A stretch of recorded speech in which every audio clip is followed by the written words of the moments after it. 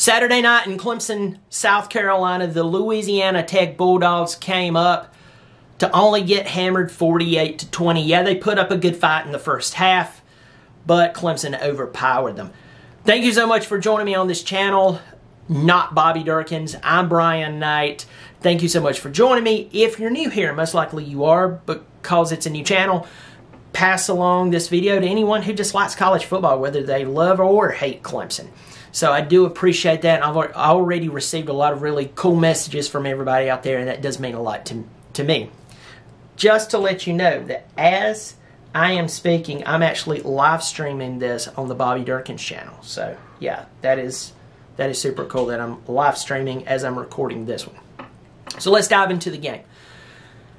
In the first half, Clemson looked very unfocused.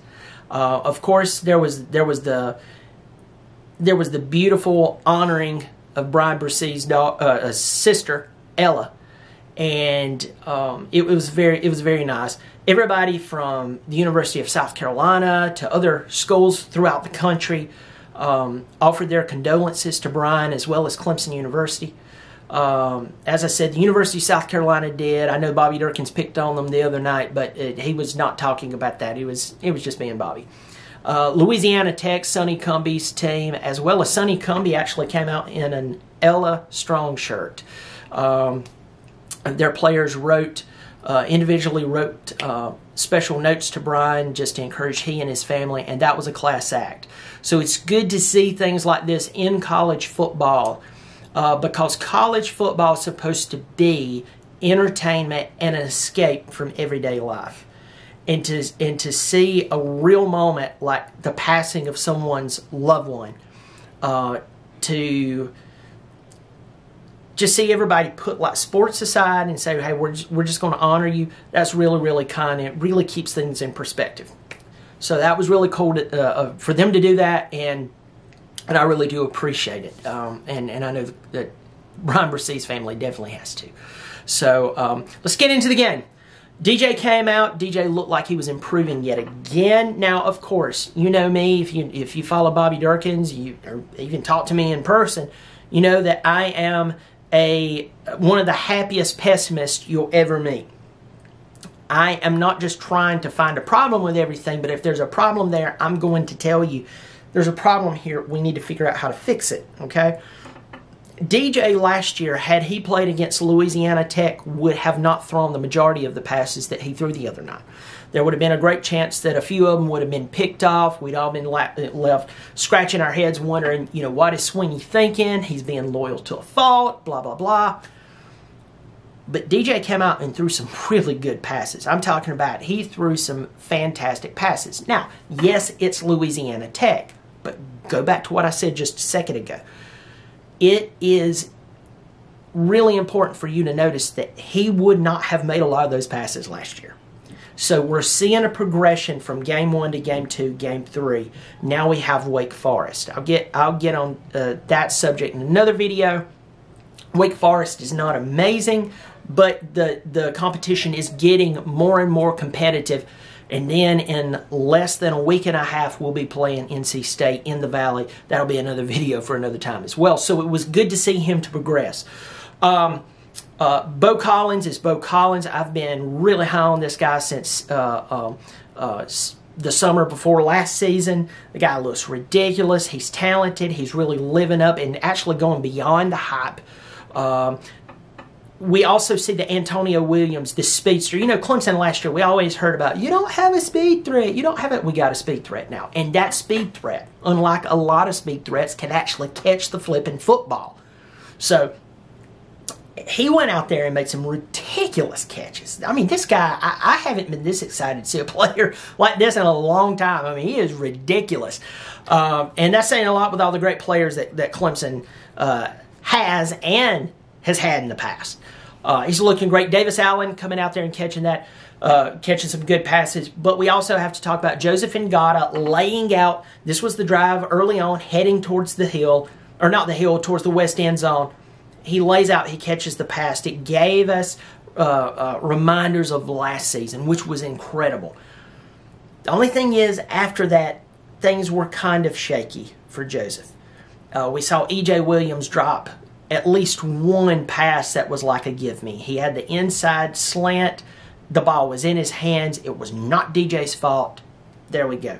Will Shipley showing out, averaging somewhere around 11 yards per carry.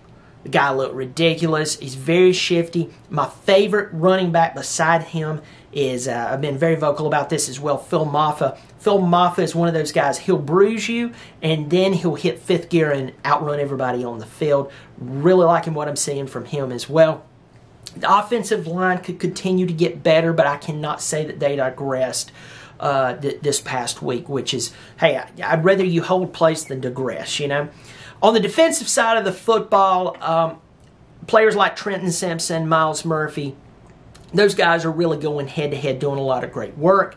I will say that the other night during the game that I totally found out that the way that those officials, and normally I don't pick on the officials, but those officials, the way that they judged a pass interference versus every other game that I've ever watched was way different. I really didn't like the pass interference call against Fred Davis in the second half. A lot of people would probably say, oh, well, he tackled that wide receiver the entire evening. Listen to me, folks. The entire evening, they had allowed that type of physical play all night long. And they had no problem with it.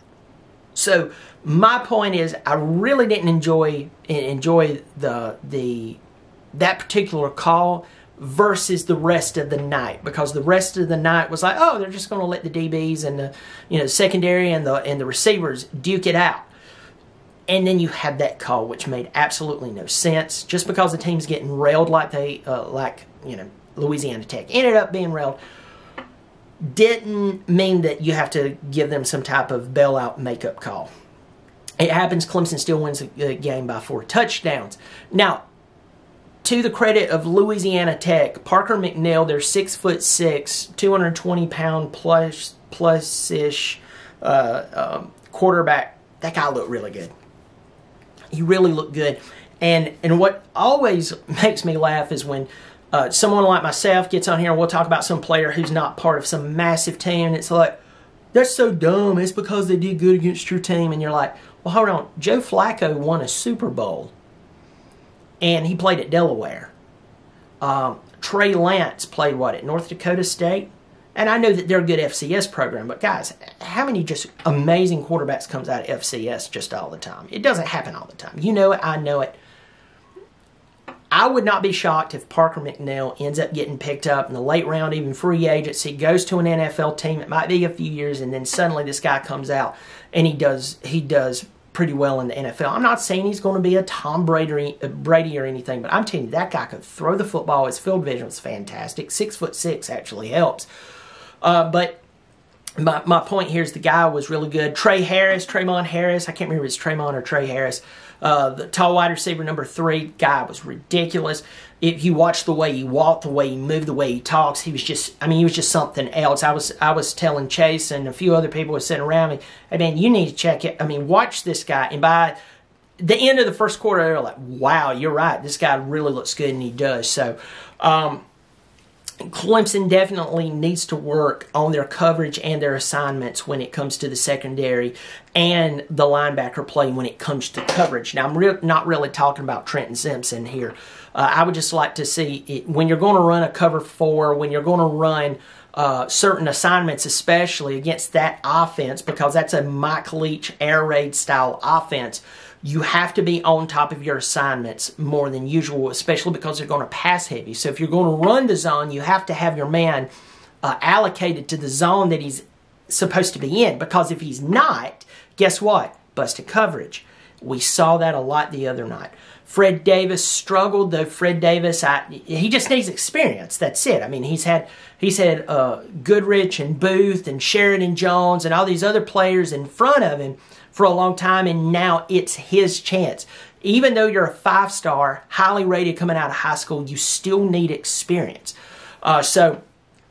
He never gave up. He continued to get better, continue to grow, and that's what we need early on in this first 4-game stretch of the season if Clemson really wants to grow and make a run at it. What are my takeaways from this game? Once again, DJ looking a lot better. One thing I will say to the coaching staff, and I know they're not, even if they heard this, they're not going to pay any attention, but just for talking purposes, if you're going to put Cade out there, put Cade out there with your first team offense. Putting him out there with a second team offense does not make him look good. Notice what happened when they put him out there with the first team offense against Georgia Tech. The guy looked like gold. You need to give him that chance to go out there with good players that is like him. I'm not taking a dump on the second string. I'm just saying the talent drop off. You could really see it, and the lack of really just a good team effort. They wasn't really gelled. So that's one thing. So if you're going to put Cade out there, do it. Another thing, run Maffa more. You have Will Shipley. You need to use Will Shipley. One of the reasons that Christian McCaffrey has stayed injured in his NFL career is because they use him too much. Use him too much. My thought is, and as some people would disagree with me, especially at this point in the season, keep him as healthy as you can, and you do that by dishing off a few more carries to Maffa. Maffa is my favorite second back. I would run Maffa first back and even use Shipley as a gimmick player, playing him at running back, playing him, also sending him out in motion and so on.